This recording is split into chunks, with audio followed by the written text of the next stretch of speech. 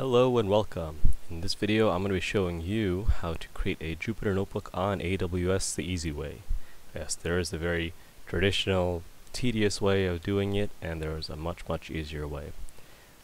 What is a Jupyter notebook? It looks just like this. It is a development environment that's entirely browser based, so you can write your code right here in the browser, run it, and it gives you the option to run code snippets in cells. It's awesome. If you're not sure what it is, go ahead and look it up, watch some videos on it, and you'll see the real power behind it. So here is the AWS console. A lot of services, a lot of things to do.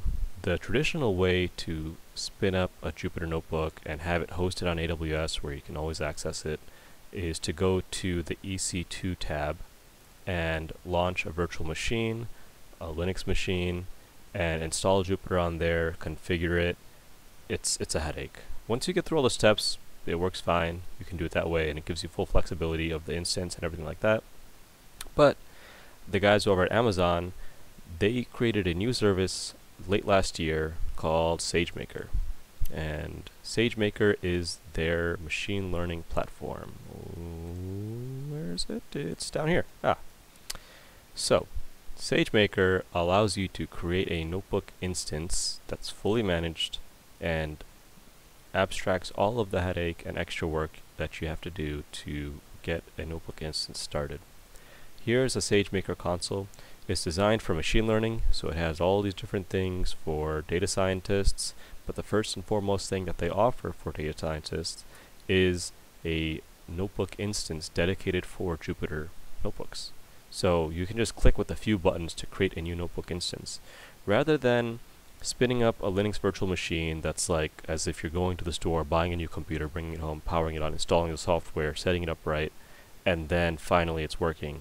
They kind of do all that for you. They just ask you to give it a name, choose how powerful of an instance you want. If you're just starting off, go with the lightest instance. It's a T2 medium. There are some caveats doing it this way. If you do it the longer way, where you get full control over the machine by going over to EC2 tab and spinning up a new instance, then you can make an instance that's even lighter and cheaper than the lowest option here. So what do I mean by that? I'll go over to the EC2 tab. I'll try to launch a new instance here. I'll just pick the default operating system. And here we see all the different sizes of the machine. And so you can go something as small as a T2 Nano or T2 Micro, which is just one CPU core with 1 GB of RAM. So not very powerful. But you know, if you're just starting off and you're just testing, that's perfectly fine. But the big kicker is that this is completely free. As long as you don't have any other EC2 instances running, this is your first one, then this is going to be completely free, covered by AWS. You can run your Jupyter notebook on here if you start it up yourself and configure it yourself. You won't pay a dime, which is freaking awesome. But if you want to skip all that hassle and headache, then you can choose to use SageMaker to manage your notebook instance for you. Now the cost is going to be there, but it's not much. So the lowest instance that you can select is a T2 medium, and I'll just show you real quick. T2 medium costs. And we'll go to Amazon EC2 pricing. And this is going to be we'll actually go to T2 instances here. Here we go. So a T2 medium is going to cost 4 cents an hour while it's on, or a total of $33 a month if you're having it on 24/7, which if you're not going to be coding 24/7 for an entire month straight, don't leave it on all the time. It's not really necessary. If you are doing some development work that requires continuous processing, then spin up a different machine that's meant for that purpose, not your development machine.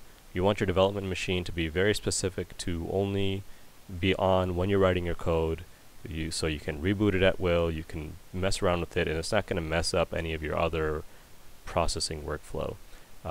And so in that regard, 4 cents an hour is pennies, you know, and just turn it on when you're developing, turn it off when you're done. It's just like your computer at home, if you do turn it off when you're done. I personally don't, but turn it on when you're coding, turn it off when you're done, and you'll be fine. So let's just call this tutorial. I'll just select T2 medium. Now the role here, by default, when you create any new service or resource within AWS, it doesn't have access to any other services or resources in AWS. That's for security purposes. You don't want to accidentally create a function or a machine that's going to start terrorizing the rest of your entire infrastructure. That would be poor planning.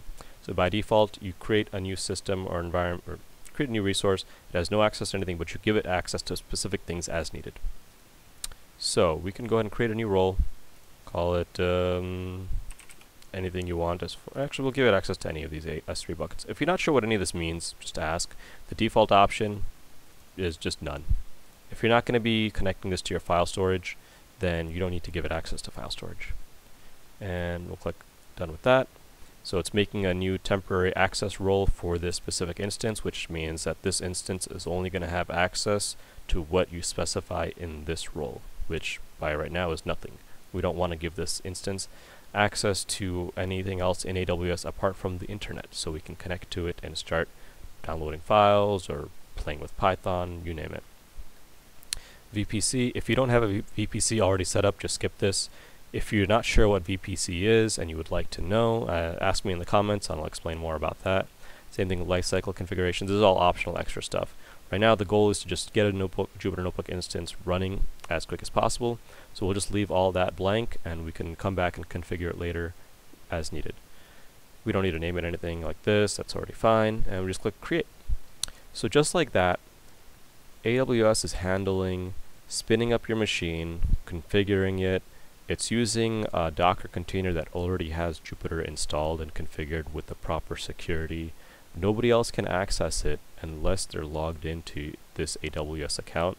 If you want to give access to other AWS accounts, that's just as easy. It's just in the role that that instance is using, and that's it. It only takes about a minute to spin up, and then once it's on, you can just connect to it. I already have mine running right here, so I'll just go ahead and click open, and it takes you right to your Jupyter Notebook.